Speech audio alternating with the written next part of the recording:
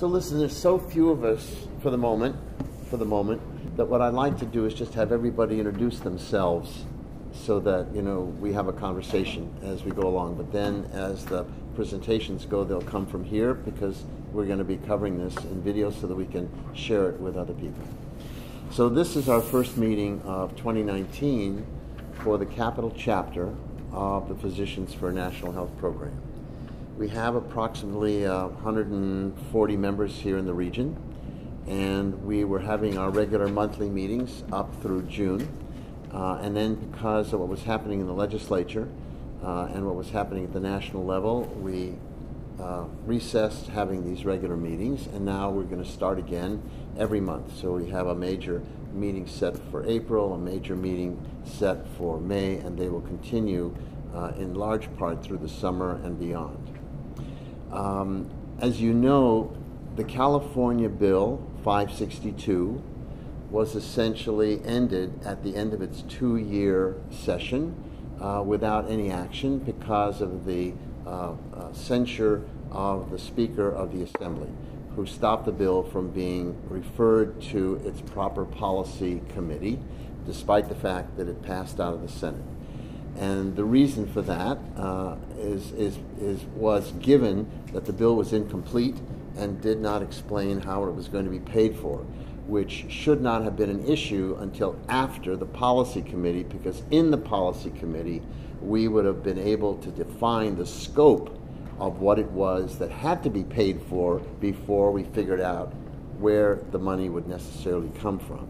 We had, as you know, a comprehensive study that was done by Amherst, by Robert Pollan, that explained in 3 different models exactly where this would come from to outlaw the private insurance industry, and the essential savings from comprehensively covering every single resident in the state of California would have saved $37 billion in the first year just in California.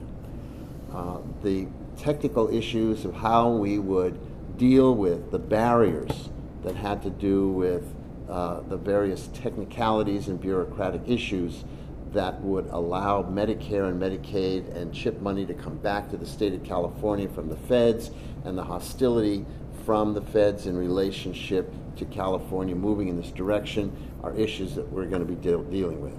The governor has decided, as soon as he became governor, to change the bill that was going to establish a council, a 5-person council, 3 people of his choice, 1 from the Senate, 1 from the Assembly, from a study for looking at the pathway towards single payer to an actual effort to nail down how we're going to make it happen, and only single payer make it happen in California.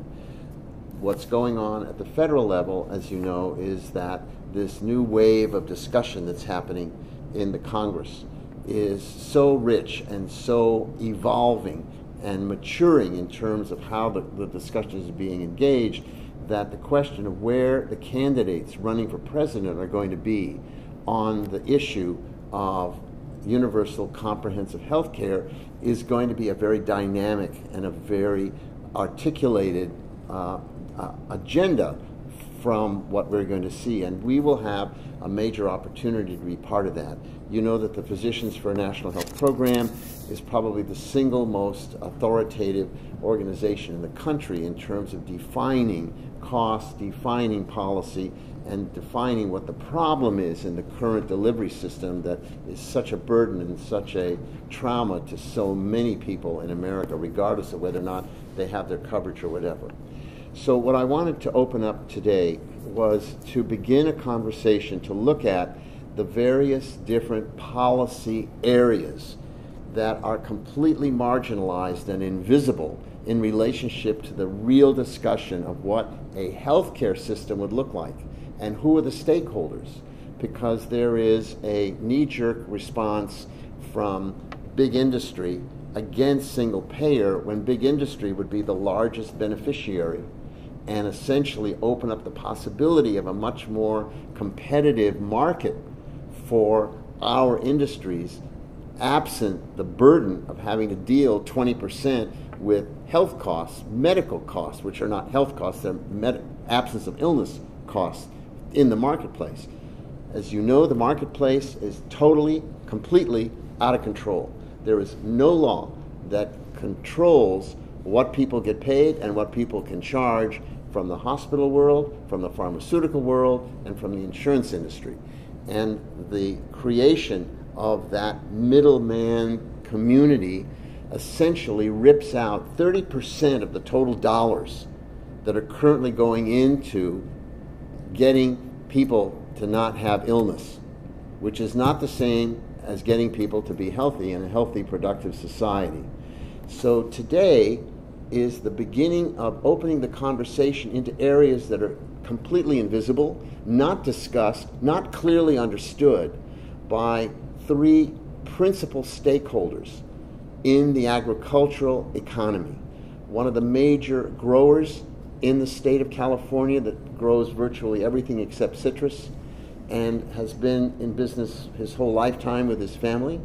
One of the most experienced farm worker organizers who's been working in the field since she's been 8 years old and is working with organizing farm worker women, not only in California but throughout the nation, and the principal intellectual policy worker for the Assembly Agricultural Committee, to whom anything that happens in hearings is the backup person that's got to translate and essentially return back to the committee the decisions that are made in terms of legal language, legal analysis, and advice and support for them.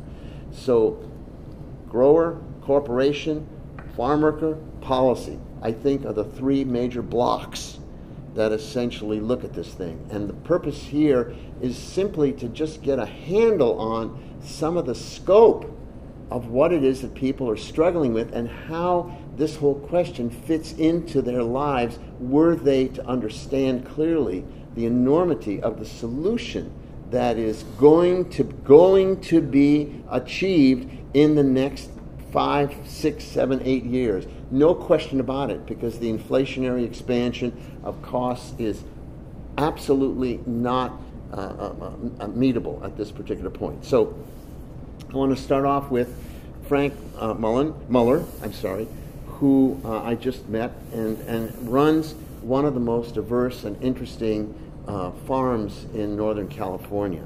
He grows everything. He grows wheat, rice, tomatoes, cucumbers, avocados.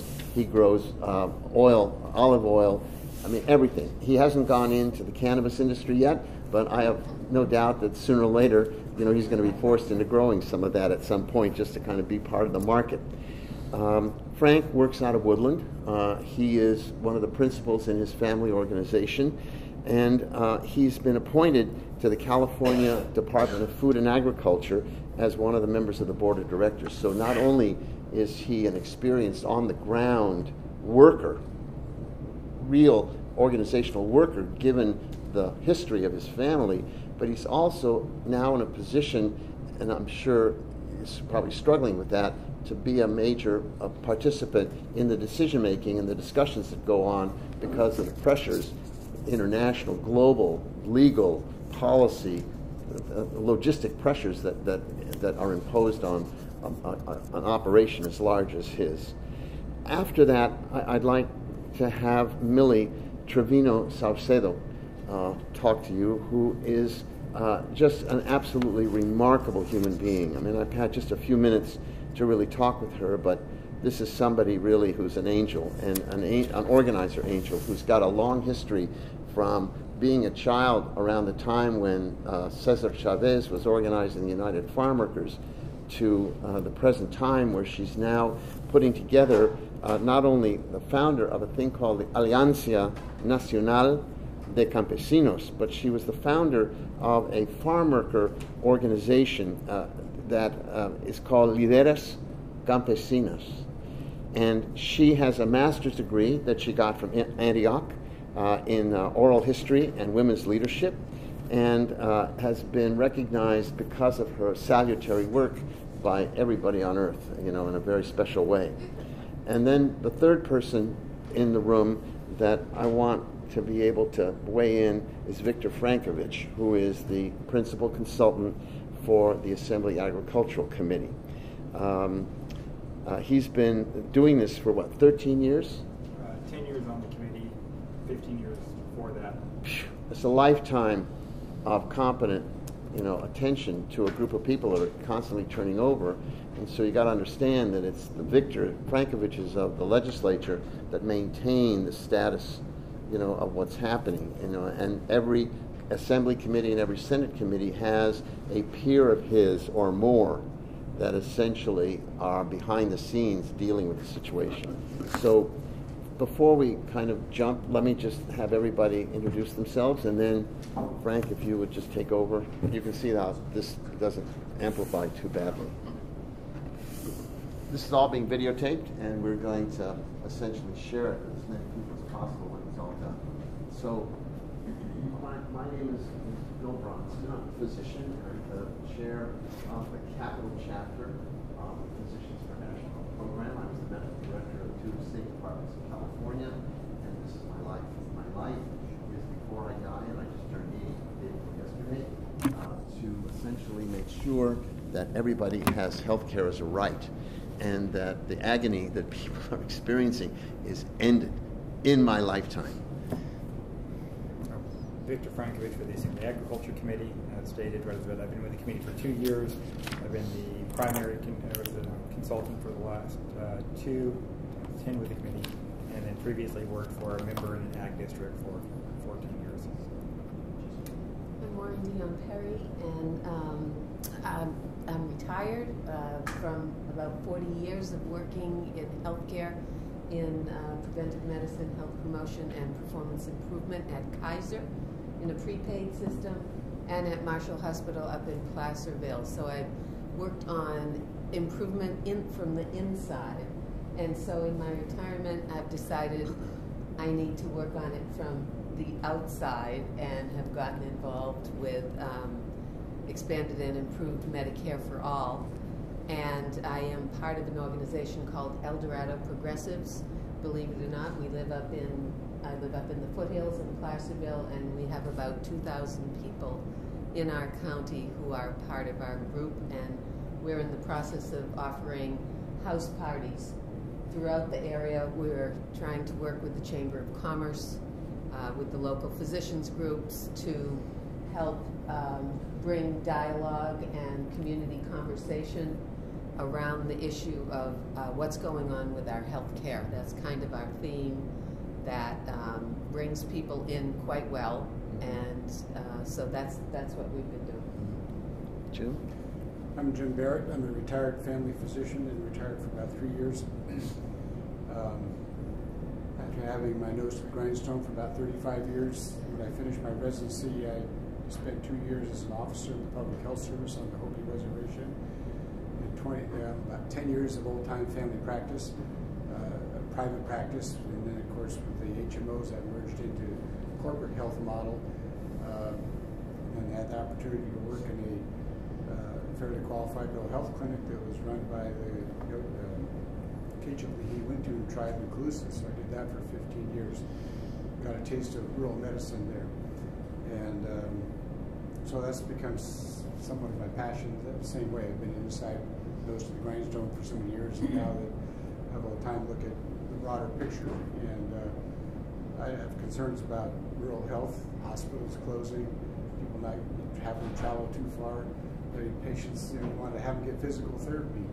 I don't have the gas money to go to that town to get physical therapy, so you end up writing a prescription for me. But anyway, I'm convinced that if we can get everybody on board with insurance and prevent the disease, that will be the cost savings. Shiv? I am Shiv Bhatt. I practiced as kidney specialist for 2 years in a VA hospital in Kansas. Then I moved to California, practiced as a kidney specialist in Merced, California for almost 30 years. Then quit that practice and moved over to Rockland, Roseville area. My son has started his own kidney specialty clinic there. He has a group there, and he put me to work for 6 years on a part-time basis. That you can be retired. So after that, I completely retired. And about 12 years ago, you know, I started thinking about this our current health insurance mess we have, and I saw all the changes in the insurance system. When I started practice, majority of the health insurance companies were not-for-profit companies, and it was not very difficult to get paid for the service. One by one, in the early 80s, they went to Wall Street and became shareholder companies, public shareholder companies, and I immediately started seeing this mess. Their only interest is making as much profit as possible so they can please their shareholders, especially the biggest shareholders, which will make their share price go up. And when the share price goes up, the CEO gets bigger bonus, millions of dollars in bonus, all these things. I started seeing this, and it was affecting the ability of my patients getting insurance coverage, affording it, and many of them were unable to buy drugs or pay for the insurance, and many had to go without insurance. I saw all these things, and in our own practice, I found this pre-authorization and all kinds of things for anything. You know, in those days, even to get a CT scan, I had to get pre-authorization from the insurance companies. The only two insurances that I did not have to call for pre-authorization or anything were Medicare and Medi-Cal. Those were the only two where I had no hassles. But these private insurances were only interested in making profit, and they did not care for their patients. They gave us as much trouble as possible. Doctors suffer too. But, Doctors suffer too. Yeah, doctors suffer. Elaine? And so eventually I quit that practice and moved here. What happened was I made a mistake of not continuing. When I had practice, I had my own insurance for me and my family through my practice business, and that business was closed, and I should have immediately continued the insurance as a, what do you call that, COBRA? Yeah. Mm-hmm. Yeah, and I did not do that, forgot or whatever in the process of moving. 6 months later, I realized, oh, I don't have insurance. I have to get insurance. And I called my insurance agent. He tried to get insurance because I have been a diabetic for 40 years. They kept denying, every company denied. Shiv. Let's just introduce. We'll come back to the story. Yeah. So anyway, you have coverage now? yeah, no. In that process, I found out about this PNHP, Physicians for National Health Plan, that advocates for single payer. I immediately paid my dues and joined it, started advocating for that. I've been active in PNHP ever since. And of course, now I'm Medicare age and I'm on Medicare, and I have no problem with That to be insurance. 65? I'm 75. That's my story. Thank you so Thank much. you. I'm Elaine Silver, and I'm a physician, retired. The last 30 years I worked as a Kaiser physician, internal medicine. Before that, I was actually, I'm from Canada and was trained medical school in Toronto. And we had National Health Plan, actually it was a provincial plan for my first year in practice in Toronto, which was very smooth. It was effortless, you know, because there was no problem, people being seen. And then when I worked at Kaiser, similarly, I wasn't aware of too much hardship until one of my patients, who was in his 80s and had been coming to see me for years and years, was told he could no longer come to Kaiser because he was outside the area. He lived up in Pollock Pines, and I was horrified that he could just get cut off that way, because I felt like he needed me. I'm the only one that really knows you and all your health problems. And then after I retired from Kaiser, I started volunteering at the free clinics that are run by the medical students, and that's where I really began to see people who had no coverage, who had no source of care that they could afford, and began hearing more and more stories about even people who are insured but are underinsured or get destroyed by a major illness that leaves them without their job and without care. So I'm very aware of how messed up the system is. And I actually resent the question of how much this will cost, because this country wastes so much money on things like jets and bombs and military. We can afford to take care of people, and I don't care if it costs more than, you know, people like myself pay taxes, and I'm very happy to do so. And that's my bias. That we can afford. Thank you. Well, good afternoon. My name is Elizabeth Cordero, and I've been working as a, hospice nurse.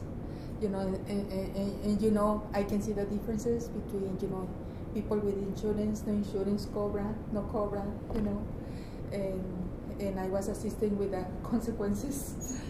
And now I'm just helping to farm workers, women's in California organizations, helping, in too many ways, and I'm happy for that. Thank you. Welcome. You just flew up from Burbank? Did you just come up on the plane? No, I have a, family here. Gotcha. Yeah. Really? Yeah, Millie Treviño Sauceda and Dr.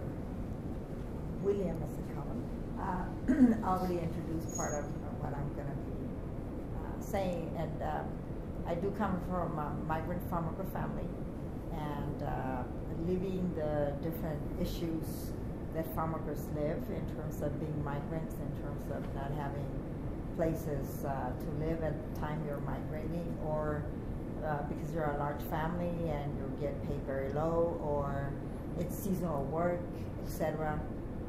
You're always trying to survive. And so for the same reason, several of us didn't go to high school here or in Mexico. Some of my siblings were born in Mexico. I just want to say that I did work in the fields ever since, like Dr. Williams was sharing, since I was 8 years old, before and after school, weekends. But then as a teenager, I just completely was not going to school at all. And so it was very hard. Not until I was my 30s, I said there's no more justification for me not to go back to school. So I went back to school, and I learned I was smart. But nonetheless, I was already organizing with the United Farm Workers in the fields, but then I felt it was very important that we organize within the community, because there was a lot of work. And I'll talk a little bit more about that. But I feel more about, for me, the importance of organizing at work is only important when there's abuse. Because if companies do the right thing, then it's doing the right thing, and so workers get their share. They're working in a healthy environment. That's fine. But if they're not, then that's when workers can learn about being respected. That's our concern. and I'll talk a little bit more later. Can I do Just mine go ahead up and here? start. Yeah, sure. Thanks. So my name's Frank Muller, and I thank you very much for inviting me here tonight, and thank you for embellishing my resume. I didn't know I did so much. And it's interesting when you talk about all three of us, because there's a lot of similarities. I grew up on a farm. I grew up as a farm worker in a large family. We were the workforce for my dad. I can remember working in the fields and feeding calves and cows when I was 5 years old. So I know what it's like to work hard and grew up that way. We have a big farm, and I want to answer your question a little bit there too about cost not being a concern. I'm a businessman, and so I understand your point, but I want to make sure I get some of my points across. And I'm going to refer to my notes. I apologize for referring to my notes, but I can talk all day long about my farm, but this has some context that I want to be able to bring up and make sure I hit on tonight with some of these notes. So yeah, we have a large farm. It was a small farm when I got out of college. I'm a graduate of UC Davis. My dad is a Swiss immigrant, so I'm a first-generation American, proud to be a first-generation American. My dad's kind of lived the American dream. And at one time or another, I'm one of 6 kids, and we've all been involved in the farm at one time or another. It's down to one brother and I and my son and a nephew. And where we went from farming just a couple hundred acres when I graduated from college, it's several thousand acres. It's a big farm.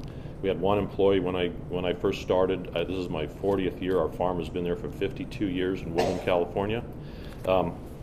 So we've grown it to where from one employee to over 100 employees today, 40 year-round full-time and 60 or so seasonal workers.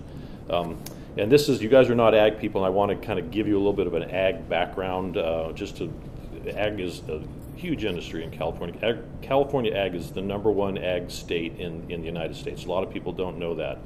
There's over $50 billion of farm gate revenue produced in California. We grow over 400 different crops in California, and we're the world's leaders in many crops. We grow 80% of the world's almonds.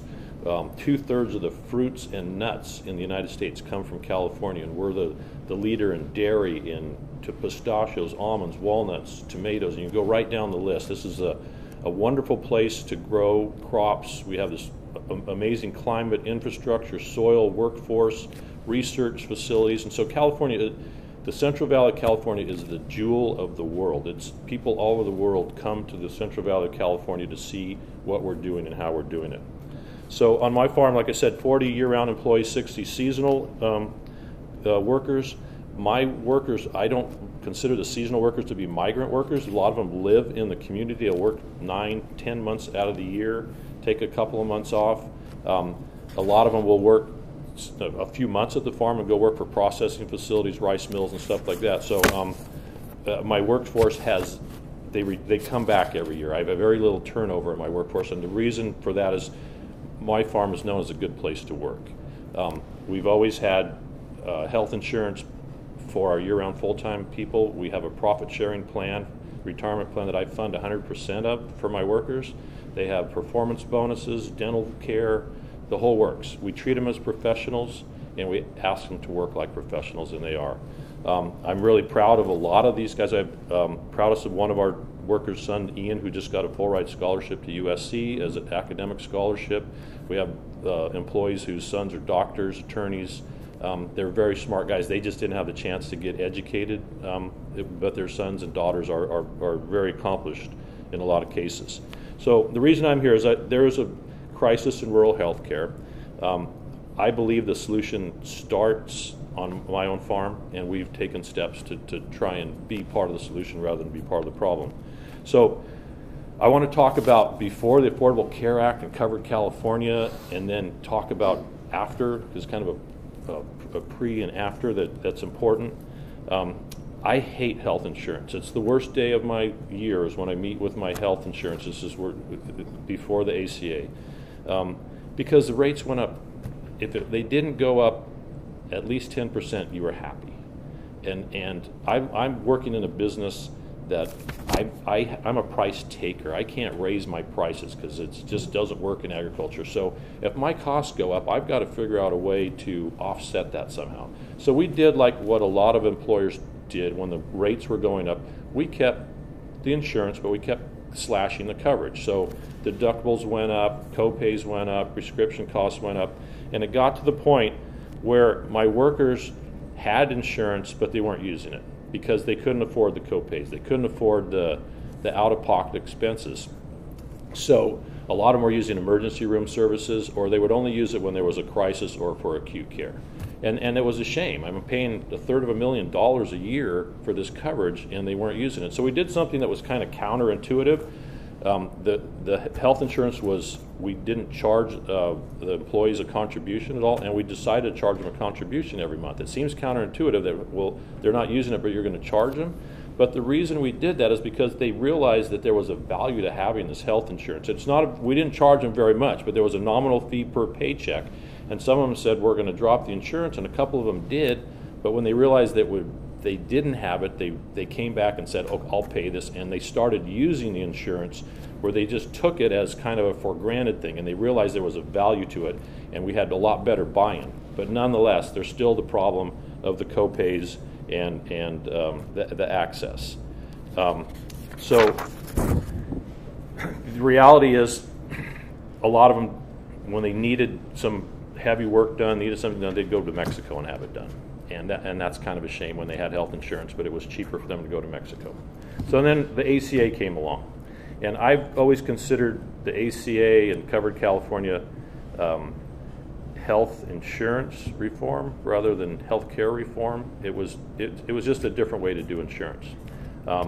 It was the biggest single pain in the butt that I've ever had as an employer.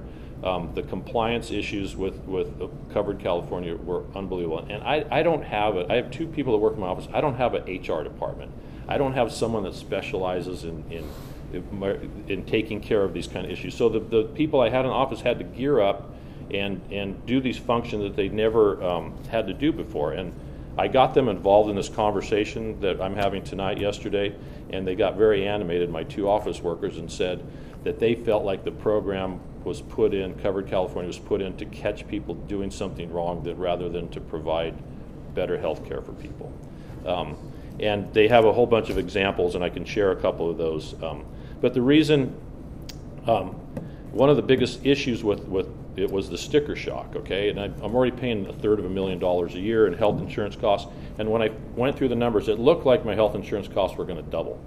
And that's pretty hard to pay out of my pocket another $340,000, $330,000 a year. So we went through all the rules and regulations, and we set up our program to discourage our seasonal people from accessing Covered California, because it simply was not affordable. And a lot of them were able to comply with Medi-Cal or get, other ways. They got the tax subsidy. Some of them took the subsidy but didn't get the insurance. And so it turned out to be a mess and kind of created a little bit of a contentious relationship in a few cases, that because the employees always want to blame the employer for something that's going wrong, and it worked that way in a few cases. But the results of the Affordable Care Act didn't increase my participation except for about 3 or 4 people that took insurance from me. That's about the whole effect of it. In addition, with agriculture, and I think this is really important, the immigration status of our employees. Every employee that I have has the proper documentation to work on my farm. Whether that documentation is real or not, I can't tell you that. I can't ask, because that's discrimination.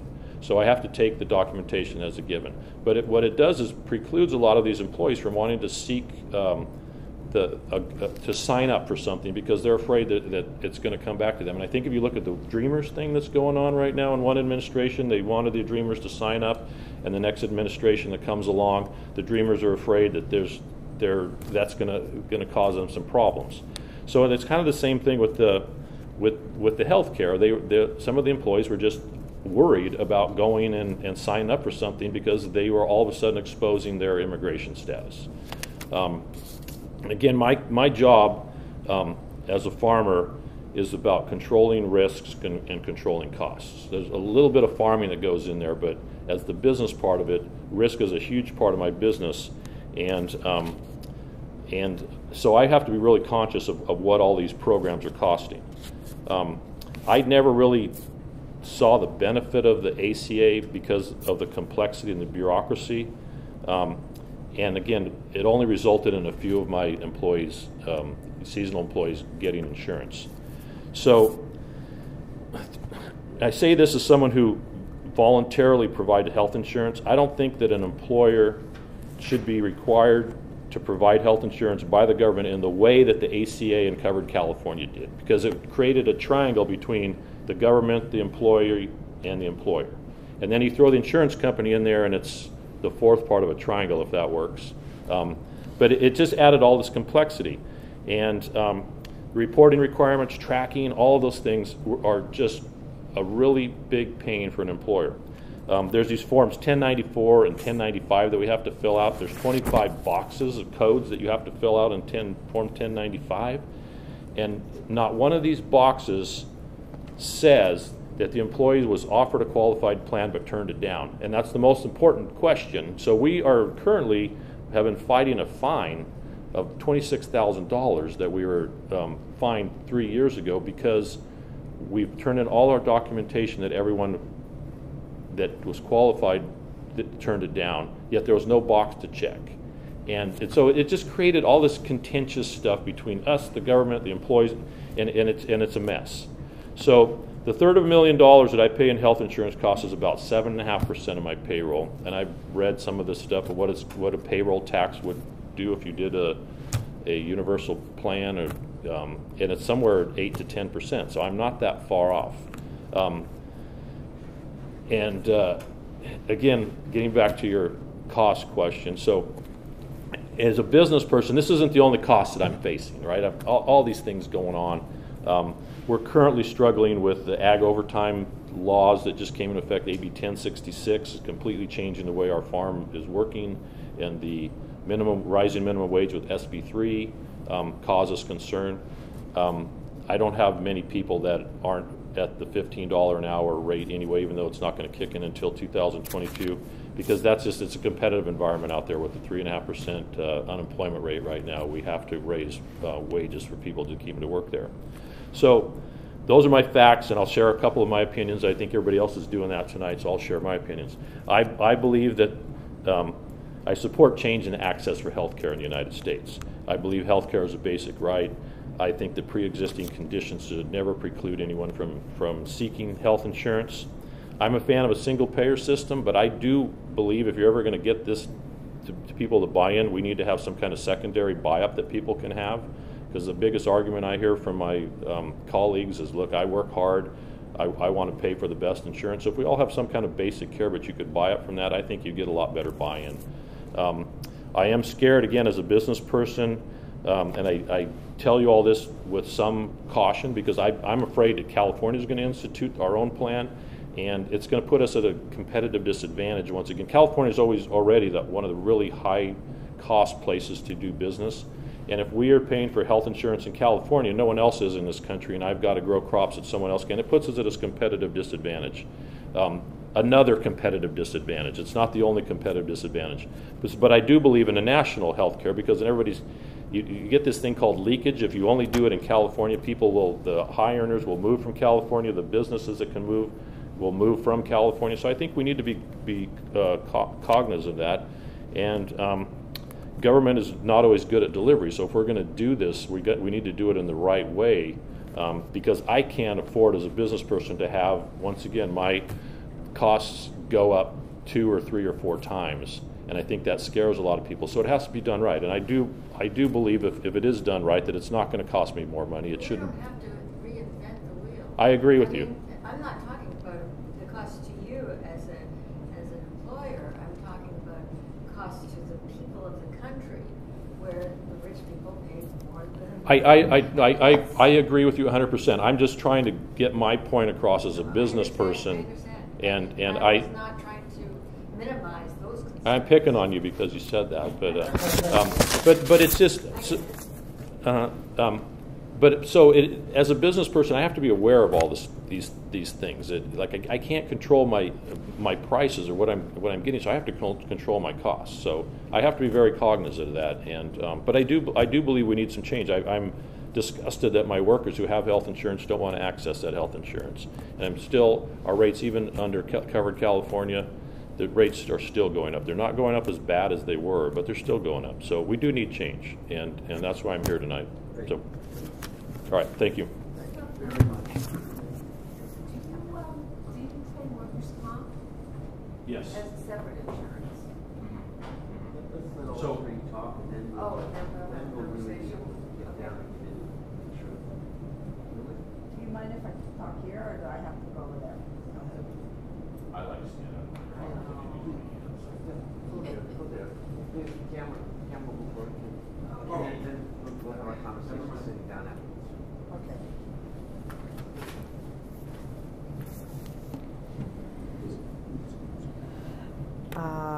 You can hear me? Perfect. Good? All right. Okay. What I'm here to do is to share with you the different issues farm workers face and go through. One, because our family lived it. One of the only things that we did not go through, only because of my profile, I look many more times, especially when I have my ponytail, I look more Latina than right now. And when I do, a lot of immigration officers stop me just because of my profile. But I've had my issues there. But I'm a U.S. citizen. The majority of the people that we work with are farm workers, farm worker families that are undocumented. That means that they don't have their legal status, and that means that they are constantly afraid and hiding, much more with this kind of administration that we have, and much more that just, I don't know if it happens in your farm, but it does happen in many farms across California and the United States, where workers, if they start at 5:30, many more times they would come around 5:15, 5:20 before starting. And with this administration, workers try to leave their homes. If they're an hour away or half an hour away, they try to get there like an hour before, so immigration will not have to follow them. Because if they know the path where workers go, sometimes they're there. So at the same time, because it's gotten worse with this administration, and I can say many things in terms of health issues. A lot of the things that Mr. Mueller talked about are very relevant to what we have been concerned in terms of health. Yes, workers prefer not. It's not necessarily because it's a choice. It's more of if workers on an annual basis, farm workers are earning between 11,000 to 13,500 annually. How can they afford to pay medical services? And if the two parents get to work, that doesn't mean that women farm workers earn the same. We have found that women earn $2,000 to $3,000 less than the male workers. And we know a lot more times, and I'm just going to concentrate in California, because if we go to other states, I can say that many farm worker women still work under their significant others' Social Security, whatever Social Security they're using. So it's one Social Security per couple. And that means that the majority of the time, women are invisible. So that means that the earnings might seem a little bit higher, but it's two people working for the same Social Security. So, and then in terms of the housing issues are issues that in its majority, it's not just the high pay, especially here in California. It's very expensive. the rental pay. We see many families, and I'm talking about 3 or 4 families at a time living together in a household because they try to make sure that they're trying to survive. And I'm talking that there's families that have 2 to 3 children.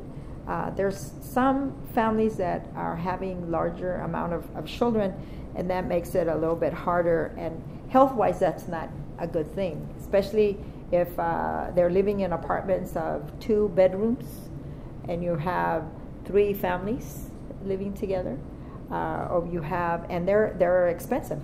So if there's health issues, of course, the same as Mr. Mueller was talking about, many families prefer to go, if they have the documentation, or if they don't, they ask someone that goes across the border to get the medicine and bring it to them.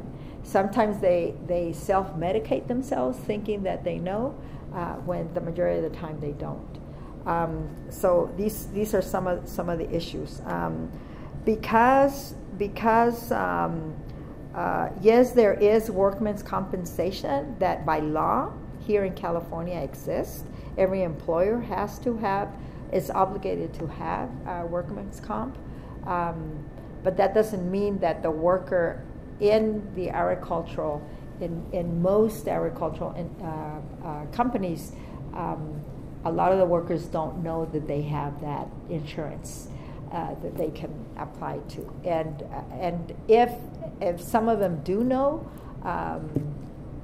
they're afraid to file a complaint because they don't want to lose their job, or because they might feel that they're going to be fired, or because they might be feeling that they're going to be blacklisted, or they don't understand the system. They come from a country that they might not have, doesn't exist, or might come from another state that this might not be in existence, because like I said, California might be the very few states that do require employers or companies to have this kind of insurance. In terms of, as I said, because of the immigration status, we do have the organizations that I co-founded, Líderes Campesinas, which means Farmer Women Leaders here in California, and the other one's the national, but I want to focus here in California.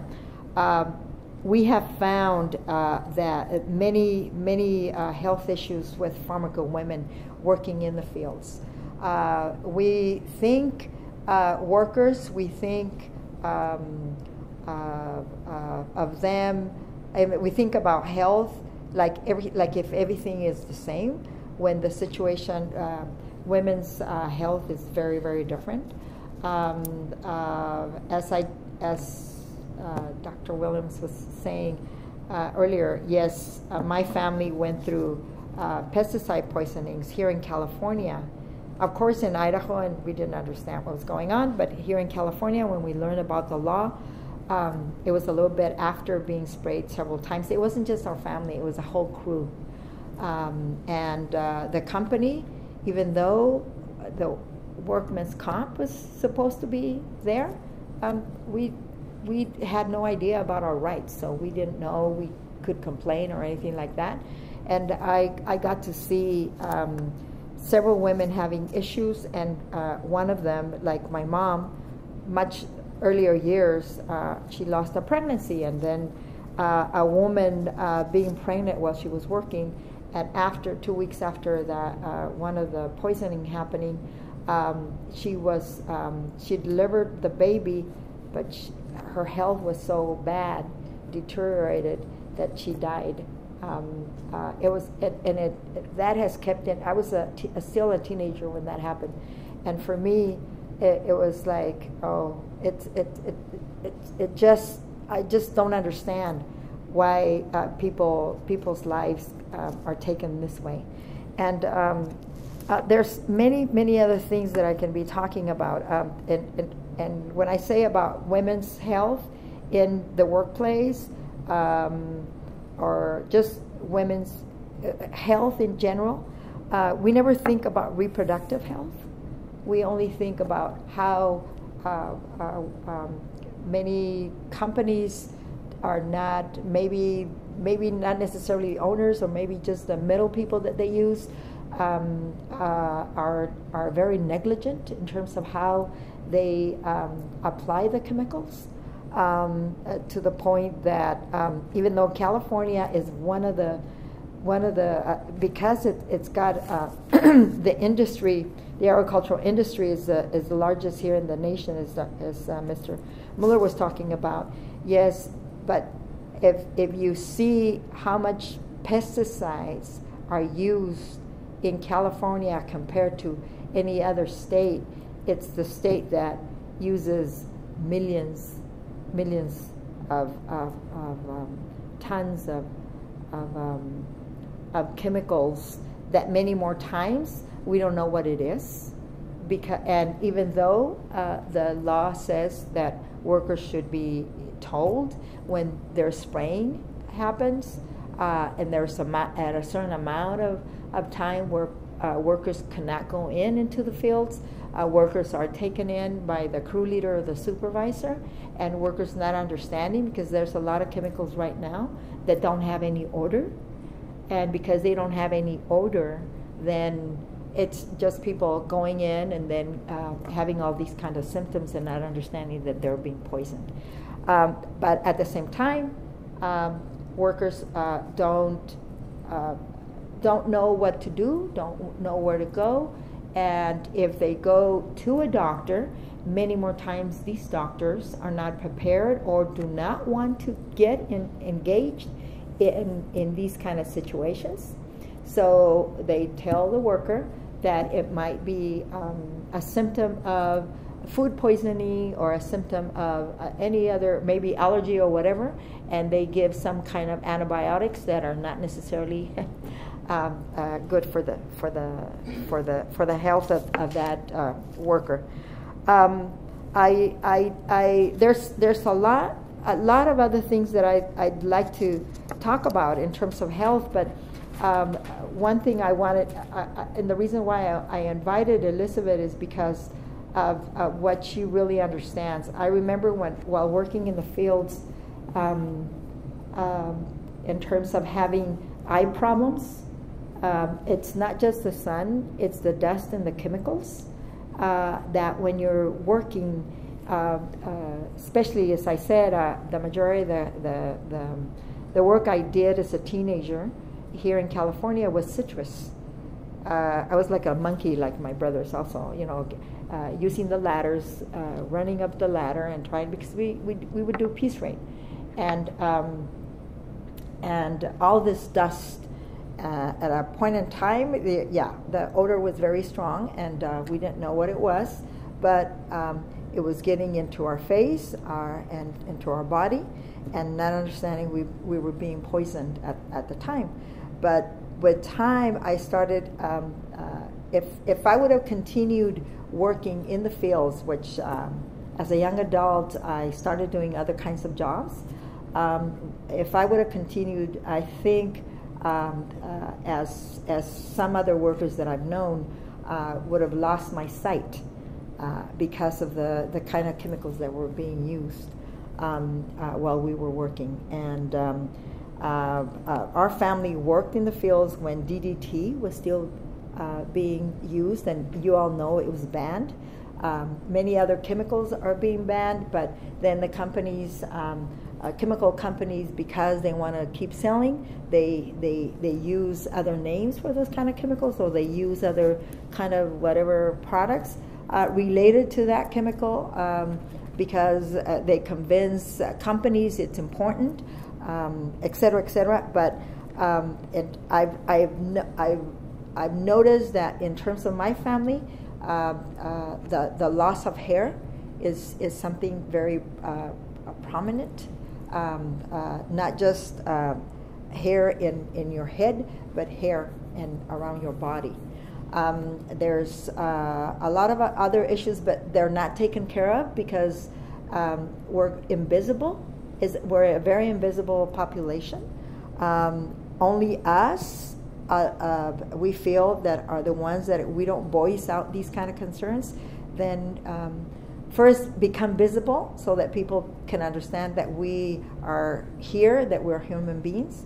And I do want to commend Mr. Mueller for everything he was saying, that he was worried about his workers, and very few I can deal with. And just because of all the things that we have gone through, and all the things that I've seen workers have gone through, there have been companies where workers were poisoned, and I'm talking about the southern part of counties of California, where workers, when they were sprayed, they were taken across the border by supervisors because the companies did not want to deal with the hassle of. And I saw that, and no one told me.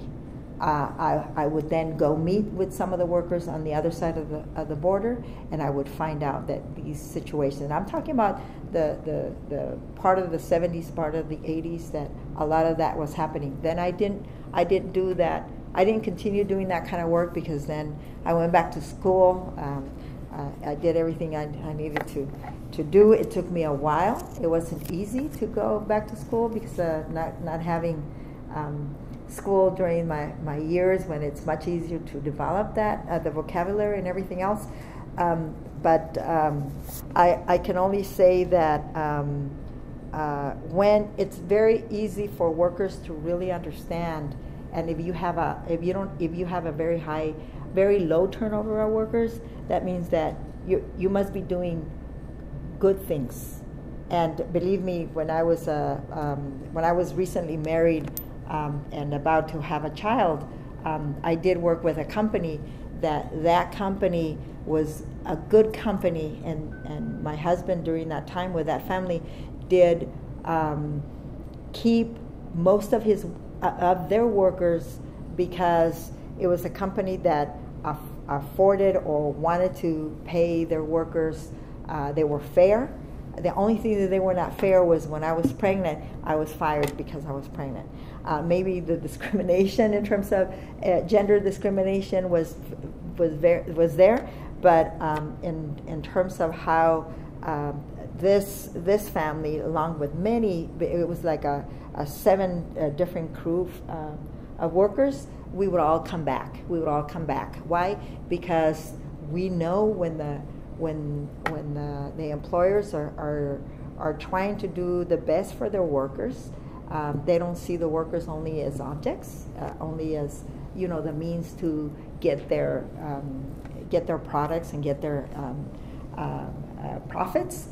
So I wanted to ask Elizabeth, and she's got maybe 2 examples that she will want to share with you about some of the things that I was talking about. Thank you. Well, I'm gonna be, fast. The most common, illnesses for farm workers is, at least we know, is 4 of them. See, it's muscular, osteo problems, COPD, skin problems, and sometimes people is asking why. Farm workers' job is similar to bodybuilders. And why? Because, and then also, some people say, well, it's kind of boot camp, exercise. They repeat and repeat and repeat, lifting, pulling and bending, running sometimes. So it's kind of, of all of that. But like, for example, bodybuilders, they just start like 1 hour, 2 hours, the most 4 hours, sometimes 3 days per week, see? And for farm workers, it's every day. And in some companies, it's, 8 hours plus overtime, see? So you can imagine. A lot of them, they don't use special, shoes, like for example, construction workers and things like that. And sometimes the soil is wet, so what's happened, See? It starts with knees problems, joints, lumbar back, chronic pain, and it's one of the consequences. And,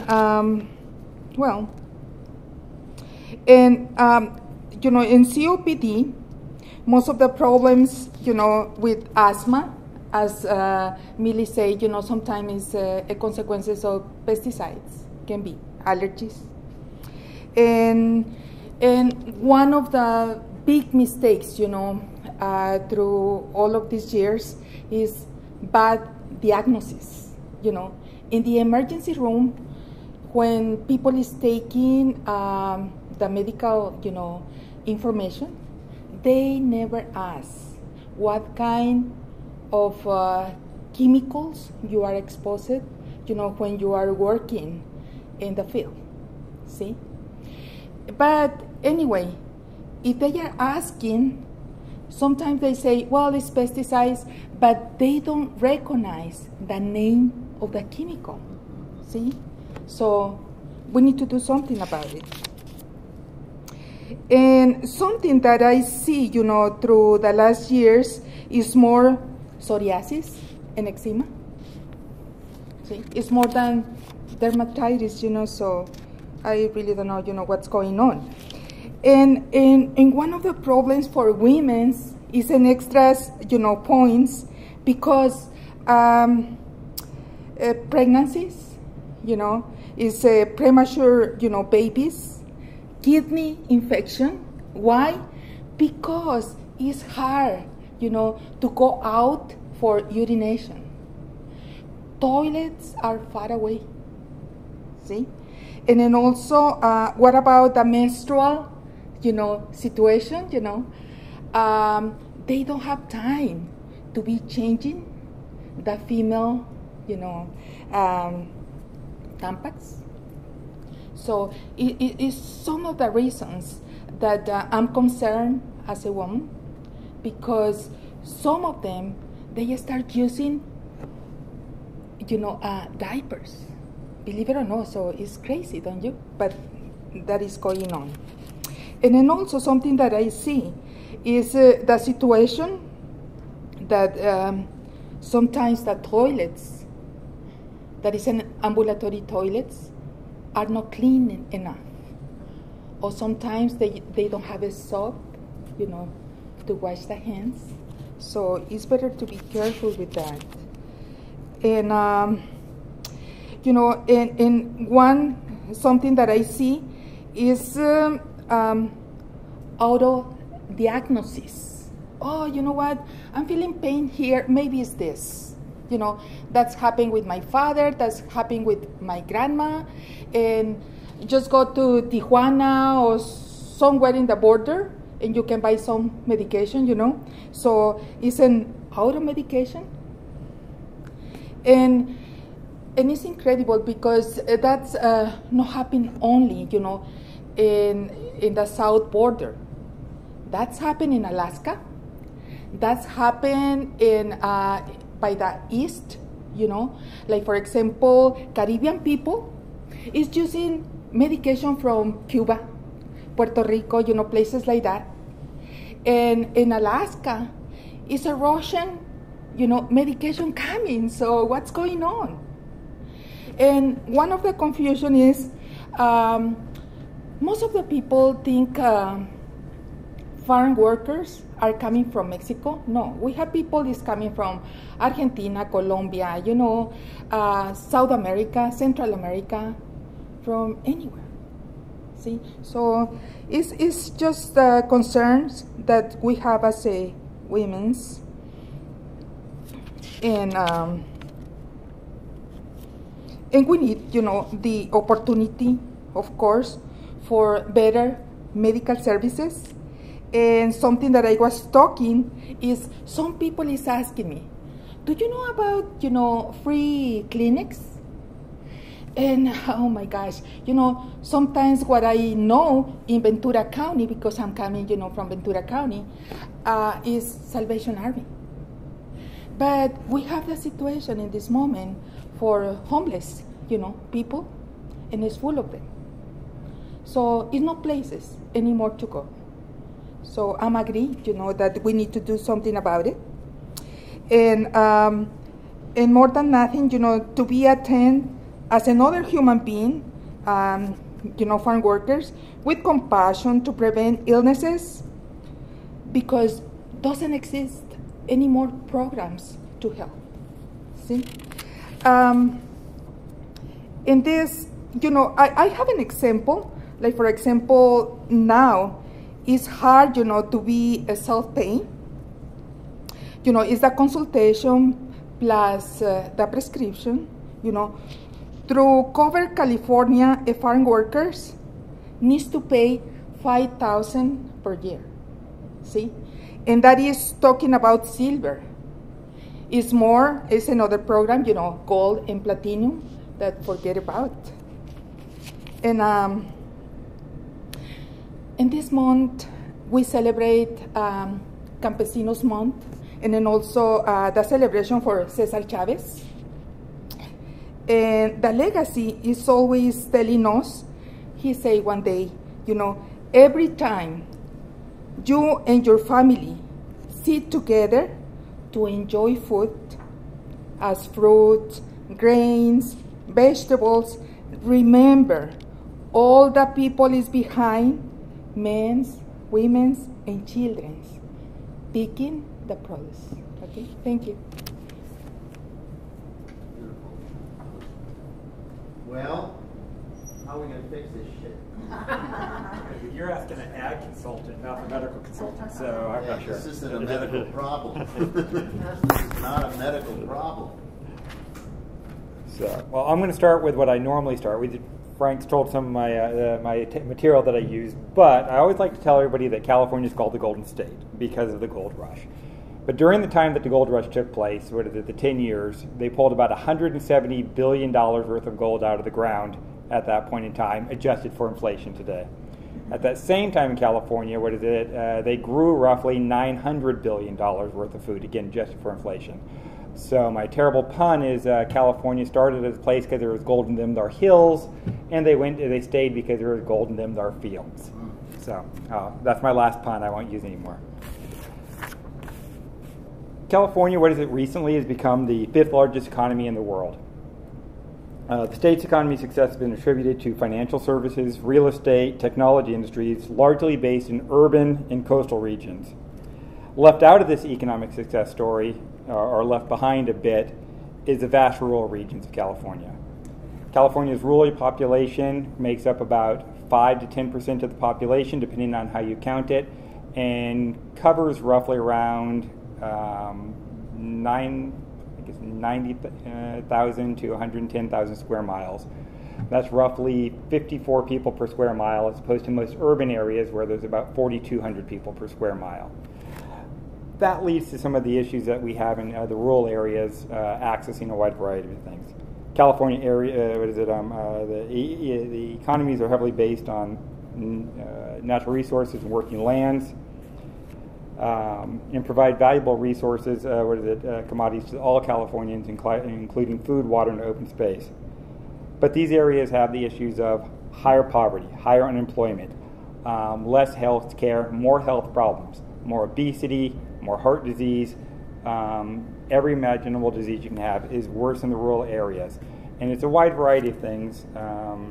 Part of it is the access, the distance between places, the economies of the area, and just what the pay is. Average pay in rural areas is roughly about 75% for a family income of an urban area. And that impacts a wide variety of things. When you talk about the cost of healthcare being $5,000 a year or $7,000 a year, that's a much bigger impact and portion of income in the rural areas of California than it is in the urban areas, depending on the population we're talking about. With the small populations in large geographical areas, California's regions are often overlooked. One of the things that we end up in a lot of these discussions having, that I spend a lot of my time doing, is trying to talk about to urban members about rural California and agriculture. Frank mentioned how the farm gate value in the last year recorded was $54 billion, and we are the most prolific state in the nation and have been for the last 60 years. We supply about 12% of the world's food supply when you look at it in that respect. But with that, agriculture, it makes about 2% of GDP in California, and it makes 2% of the and it's done by about 2% of the population of California. And so it's overlooked by a lot of urban centers and urban folks because of that. In the rural communities, agriculture makes up about 40% of the GDP in some counties on a varying degree. It's extremely important, and and needs to be figured out how we continue going forward and trying to make sure that the system works.